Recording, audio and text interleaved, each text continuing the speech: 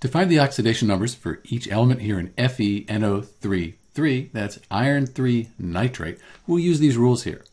The first thing to note is that FeNO3, that's a neutral compound. There's no plus or minus up here like we'd see with ions, so it's neutral. And if we have a neutral compound, all the oxidation numbers, they need to add up to 0. So that's going to be very helpful. We don't know what iron is. That's a transition metal, and it can have different oxidation states. We also don't really know what nitrogen is here.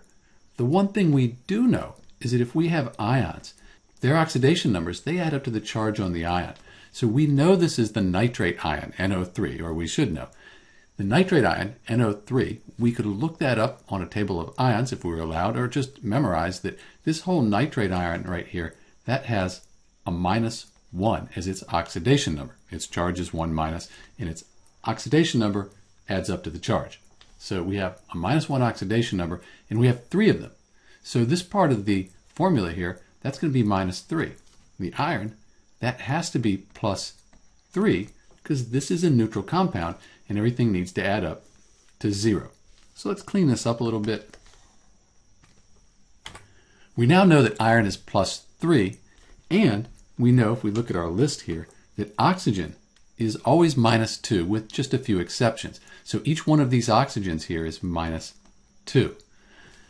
Based on that, we can set up an equation, because we're going to say nitrogen we don't know, that's X, and everything will equal 0 here. So let's just set the equation up like the formula.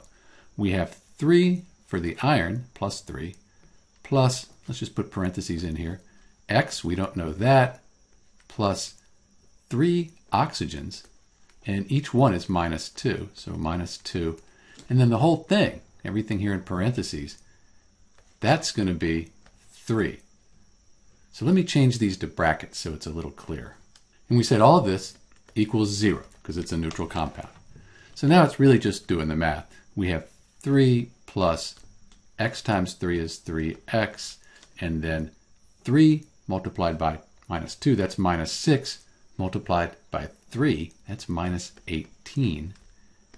Everything equals 0. So 3x plus -18 and 3 is -15. That equals 0. 3x equals 15. And then way over here, x equals 5. We'll call it a +5.